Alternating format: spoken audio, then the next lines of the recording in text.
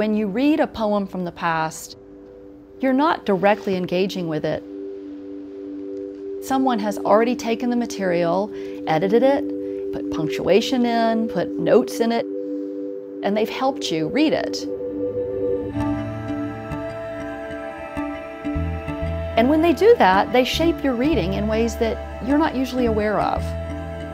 So Leah Knight and I thought, what if we made a project where someone entered the canon with different versions of these poems available to the reader at that moment when the reader first read these works?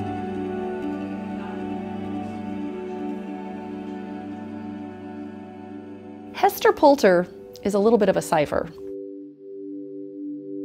There are speculations that one can make when reading her poetry that she wrote for a very limited audience, mainly her family. And there might have been something liberating about being able to say whatever you thought because it wasn't going to circulate widely. For whatever reason, the manuscript went underground for about 350 years.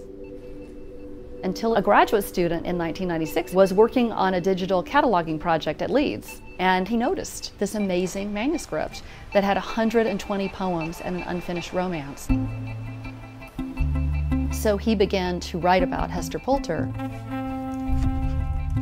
and scholars began to sort of trickle over to Leeds to look at that manuscript. The Pulter Project began with Leah Knight and I reading this woman's works in manuscript and thinking that people needed to teach these amazing poems.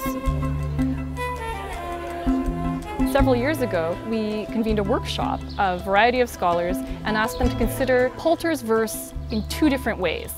Thinking about it from two different angles, edit it differently, anthologize it differently, digitize it differently. And as a result of that workshop, the Pulter Project was born. So mainly we wanted to have a lot of versions, both for comparison and to reach different audiences. One of those audiences is the general reader who simply would like to read Hester Pulter's poems. So we needed to have what we called the elemental edition, which is where the editor punctuates the poems very clearly, perhaps sometimes erasing some ambiguity, but making it possible that you can read the poems pretty readily.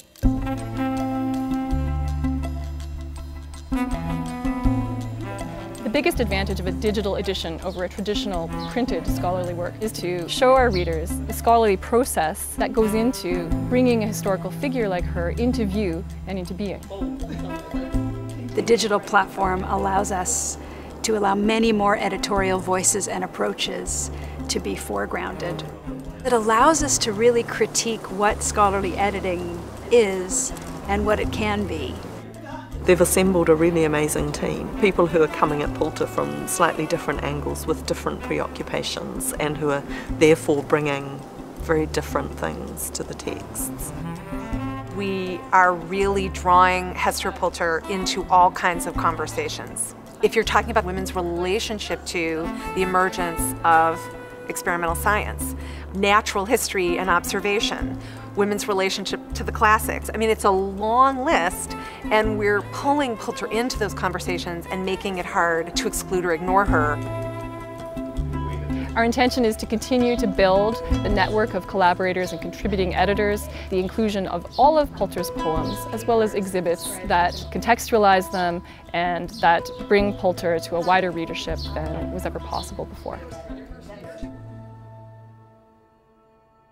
One of her themes is how can you preserve the essence of yourself when you are subject to a body that decays? It's really interesting that her works survived time.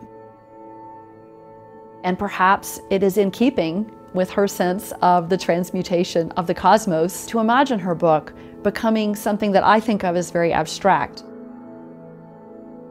The digital project returns us to that issue of what is material and what is immaterial.